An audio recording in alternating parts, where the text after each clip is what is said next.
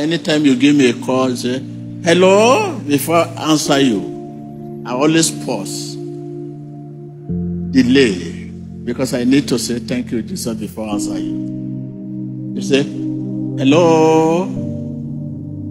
Oh, who's on the line? I've said thank you, Jesus, before I say who's on the line. But you, hello, hello.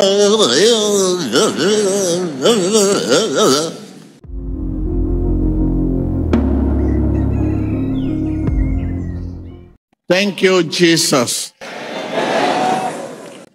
Hallelujah.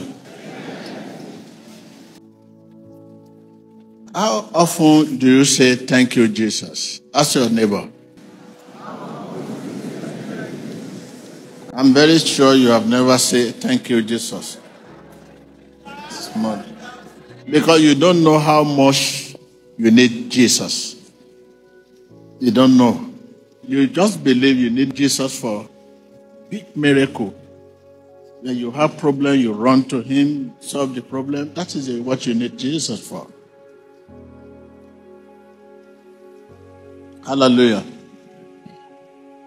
Tell your neighbor, you don't know how much you need Jesus. That is, take note of that. If you know how much you need Jesus, when you walk to another room, you will say, thank you, Jesus.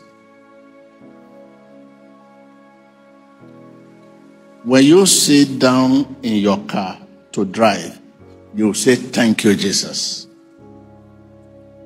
When you stop at traffic lights, you will say, thank you, Jesus. That does not mean you are crazy. Out of abundance of heart, the man what?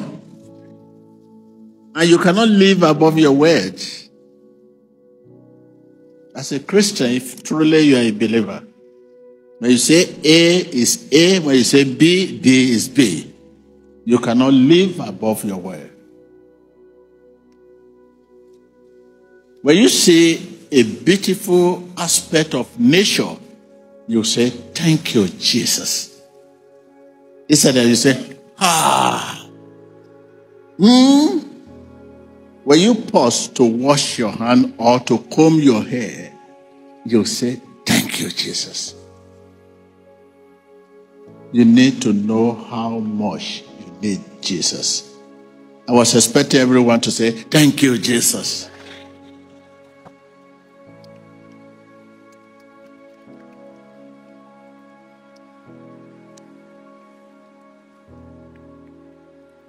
So that does not mean you just say it without your heart.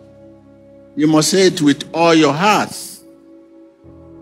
They say, out of abundance of heart, the mouth speaks.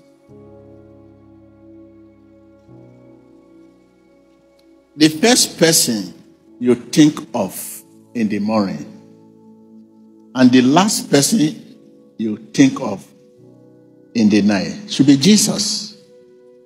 Say, thank you, Jesus. I believe you cultivate this habit. Are you ready to build this habit? Okay. When you stand up, you say what? Oh, yeah, stand up. Sit down. Are you sure you continue this?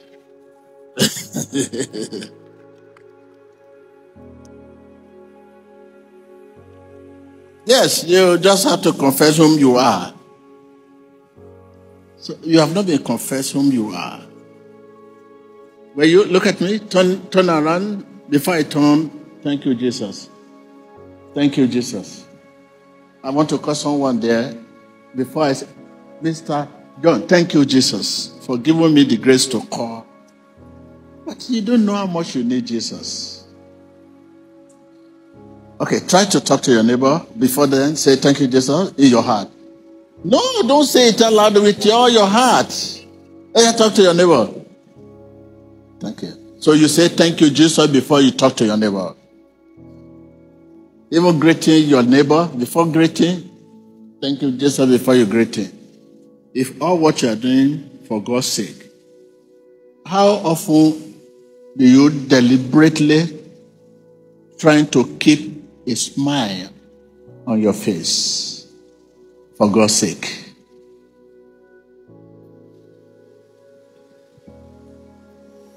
Hallelujah. So, thank you, Jesus. That is my life. Every moment, look at, I'm taking another step. I say, thank you, Jesus. Back, thank you, Jesus. Because I know how much I need Jesus. Without him, I will fall.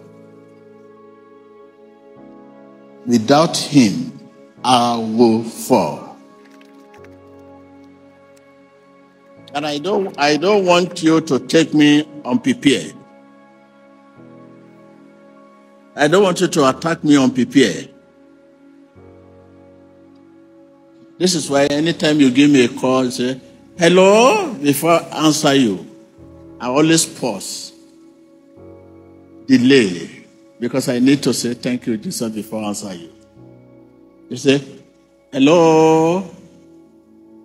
Oh, who's on the line? I've said thank you, Jesus, before I say who's on the line. But you, hello,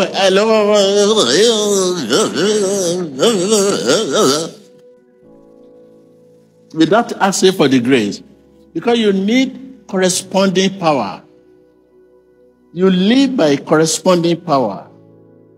Power from above. Tell your neighbor, I live by corresponding power. Yes, corresponding power, that is the power from above. The life you live is not yours. Hallelujah. So don't forget what you are taking home now. Thank you, Jesus. Thank you, Jesus. You must know how much you need him. You need him to laugh. You need him to walk. You need him to turn around. You need him to greet. Every moment, thank you, Jesus. You thank him for giving you the grace to do that. Hallelujah.